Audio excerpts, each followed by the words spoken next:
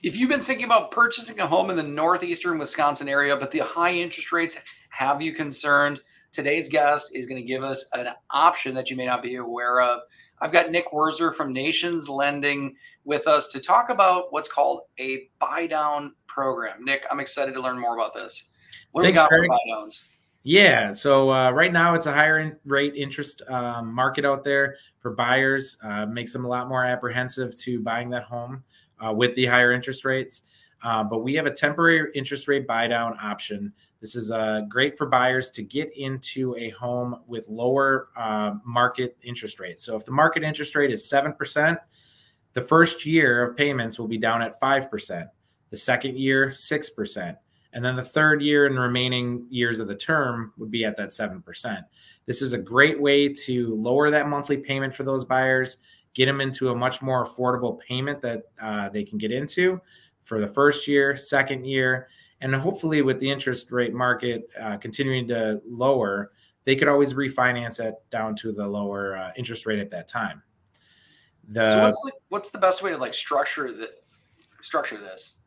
So the one caveat to this is that this does need to be financed by seller credits. So when they go to buy a home, the seller does need to pay for this option via seller concessions or seller credit. Now, in a market where there are less buyers because of this higher interest rate, this is also the opportunity with less buyers to most likely be able to get these within your offer from the seller. Yeah, we really try to focus on a list of properties that have been on the market for at least 7 days, because I really think there's some some opportunities that exist to find a motivated seller who maybe was trying to price the property, just a little bit over what it was truly worth.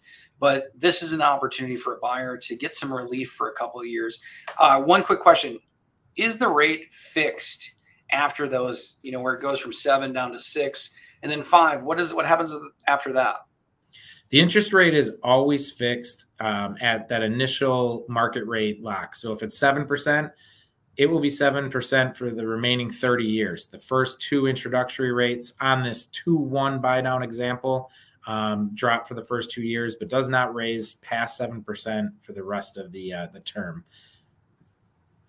Well, great. I think that if you're interested in some other alternatives, like Nick had mentioned, there's opportunities in this market for homes that have been on the market for more than 7 days.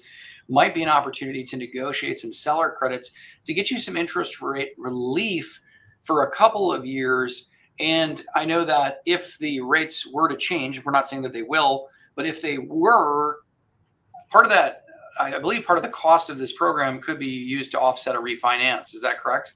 Yeah, one of the best features of this is that seller credits. Let's use $5,000 for an example. Let's say after the first year, $3,000 of that subsidy was used up. The remaining $2,000 is still the buyers to do whatever they wish with. So if they refinance, you could put it towards closing costs. They could put it down on the principal balance of their home. They could use it to do another buy down.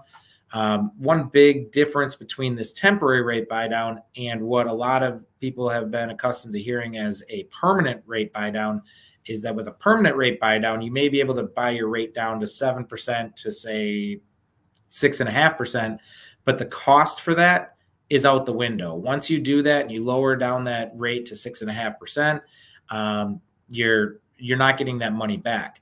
If rates drop below 6.5% and you refinance after a year, it's kind of some wasted money. So it's really important for us to look at what the long-term, short-term, what the goals are of the buyer and really fit them into the best decision with a buy down.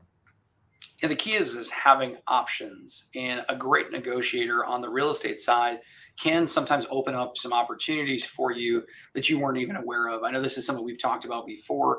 I had somebody, was all concerned. He thought it was an adjustable rate mortgage. And I was like, no.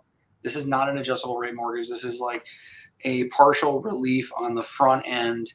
And if the magical thing happened that everybody wants to happen, rates go down, realistically, that some of those subsidy funds could be used to pay for that. So right.